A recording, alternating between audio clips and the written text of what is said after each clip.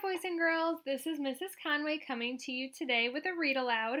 Our read aloud today focuses on our building-wide traits of happiness and success.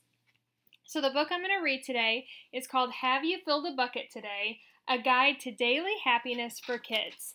And this book is by Carol McCloud and it's illustrated by David Messing. So this book is all about how to fill other people's buckets, and as you go through the story, you'll be able to see just what that means by filling somebody's bucket.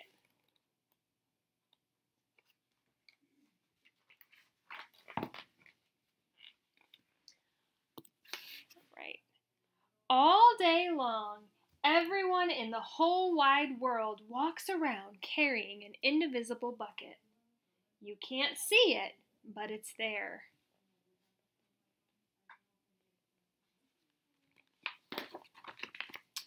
You have a bucket. Each member of your family has a bucket. Your grandparents, friends, and neighbors all have a bucket. Everyone carries an invisible bucket.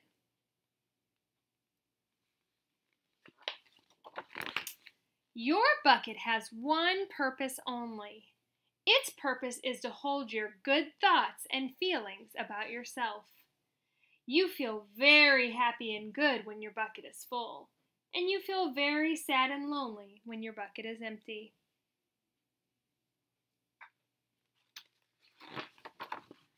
Other people feel the same way too. They're happy when their buckets are full, and they're sad when their buckets are empty. It's great to have a full bucket, and this is how it works. You need other people to fill your bucket, and other people need you to fill theirs. So how do you fill a bucket?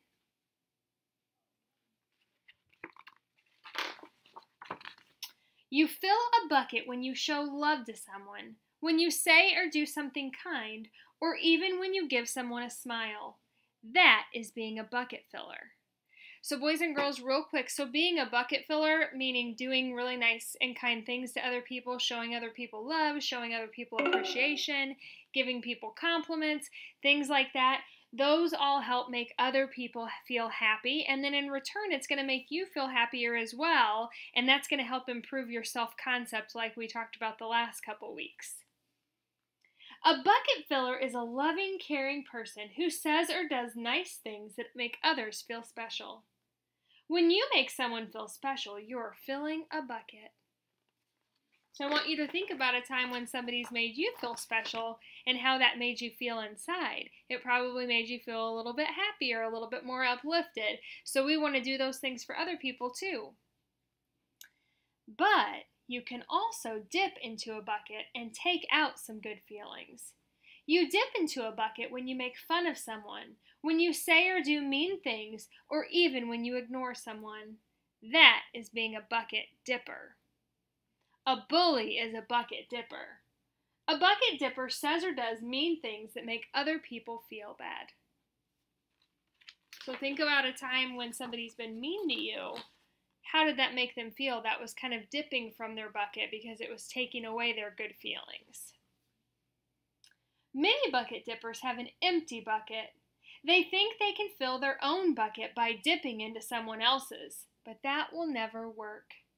You never fill your own bucket when you dip into somebody else's. But guess what? When you fill someone's bucket, you fill your own bucket too. You feel good when you help other people feel good.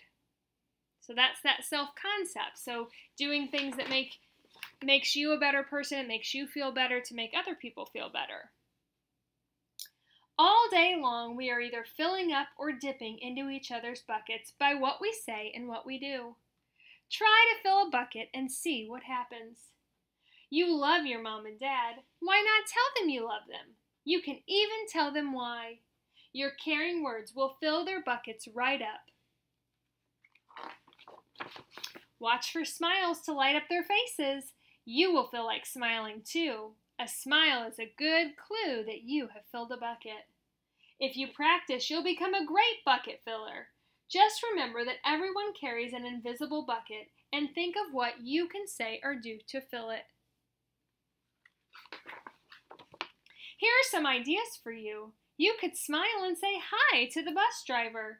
He has a bucket too. You could invite the new kid at school to play with you.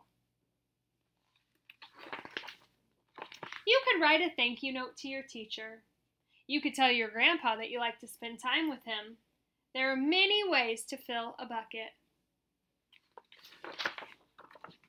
Bucket filling is fun and easy to do. It doesn't matter how young or old you are. It doesn't cost any money, and it doesn't take much time. And remember, when you fill someone else's bucket, you fill your own bucket too. When you're a bucket filler, you make your home, your school, and your neighborhood better places to be. Bucket filling makes everyone feel good.